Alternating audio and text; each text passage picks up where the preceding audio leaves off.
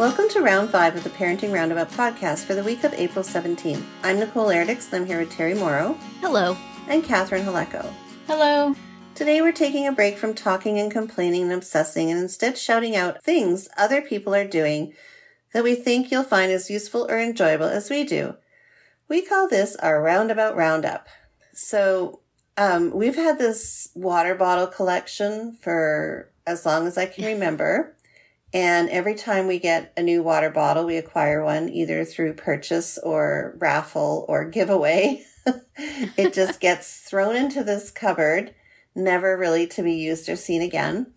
And I was one of those cupboards. Yeah. So I was desperate for a water bottle yesterday because I was going somewhere for the day and I needed a big one. So I found one in the depths of my cupboard and pulled it out and I used it. And man, am I ever pleasantly surprised. That water bottle is now forever going to be at my side. And I am not a water bottle person.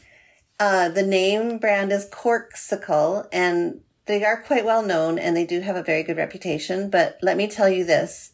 I put ice cubes in my Corkcicle yesterday morning at 6 a.m. I still have icicles in my Corkcicle. Wow. Today, actually, what time is it now? Almost 30 hours later. Wow. I still have ice in my Corkcicle. Yes. Excellent. And it is Impressive. ice cold. It is so impressive. I have to tell you. Very nice. And so now I'm like, I have this like really cold, yummy water to drink. Endlessly, it seems, because this ice isn't melting, so it's great. So yeah, Corkcicle, thank you for changing my life. Oh, wow. That's all you needed, huh? That's all I needed. Dehydration leads to everything, so That's true. Well, that's true. That's a good point. I should look into that. yeah. Maybe that's what I need and not surgery. But How about you, Terry? I recently finished listening on Audible, which we were discussing yesterday. I plunked down my credit for this. A book called Thank You for Listening by Julia Whalen, and also narrated by her. She is a professional audiobook reader and does very great with it. She was, before that, an actress, most particularly on a show that I loved called Once and Again that is not streaming. Why is it not streaming? She was so good in that. And she's left acting behind, is now doing this narration, and has written this book about somebody who narrates audiobooks for a living and used to be an actress. And she does have a disclaimer at the end saying this is not about me.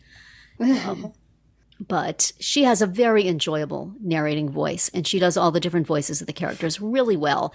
And I am pretty much just going to start going on Audible looking for books she's narrated and download them no matter who wrote them and what they're about, because I know I will at least enjoy listening to her and all her many voices. But this was a really fun listen, and I really enjoyed the story. It has a twist you can see coming, but then also one that I didn't, and wished I could have flipped back through the pages of the book to check and make sure that really, but I trust her. I'm sure. And it talks a lot about the tropes of romance novels and romance narration. And then, as it is fulfilling them amusingly. Right. And, joking about happily ever after. It always has to have happily ever after. And I think it fulfills that requirement better than the most recent Linda Holmes novel I heard Julia Whalen narrating, which is Flying Solo, that I think kind of cheated on the HEA. I don't know. Maybe there are people who probably found that very fulfilling and appropriate. I did not. You did not. I was like, wait a minute. There are certain requirements of this genre, lady. Yeah. But, I'm going to continue to listen to Linda Holmes novels. I'm not holding it against her, but Thank You for Listening ended in a much more satisfying way for me and had lots and lots and lots and lots of story in between. So if you are looking for a well-written and very, very well-narrated romance to listen to, I recommend to you Thank You for Listening. Thank you for listening. Thank Thank you. How about you, Catherine? What do you have? Well, I don't know if you remember, but many, many years ago, there was this cute little YouTube video called Marcel the Shell with Shoes On. And it was narrated by Jenny Slate as this tiny little shell with these fun little sneakers and one giant eyeball. Okay. And it was just adorable. And there is now a full-length, but, not long, but a full-length feature film about Marcel the Shell. And it is absolutely adorable, and it's funny and very poignant, and it is worth your time. It's just it has a whole story, but there's also so much world building, which is the world within our world that we live in. All the different ways that Marcel and Marcel's compatriots figure out to do things is just absolutely charming. And Marcel lives with his grandmother, who he calls Nana Connie. Her name is Connie, and she's voiced by Isabella Rossellini. Wow. And at one point, we hear Marcel says, well, Nana's from the garage. That's why she has an accent. That's why cute. She has this beautiful, Italian accent from Isabella Rossellini, because she's from the garage. She traveled here by jacket pocket. Oh, that is cute. So it's just so cute, and it's it's very family friendly and right, just adorable. And where is it available?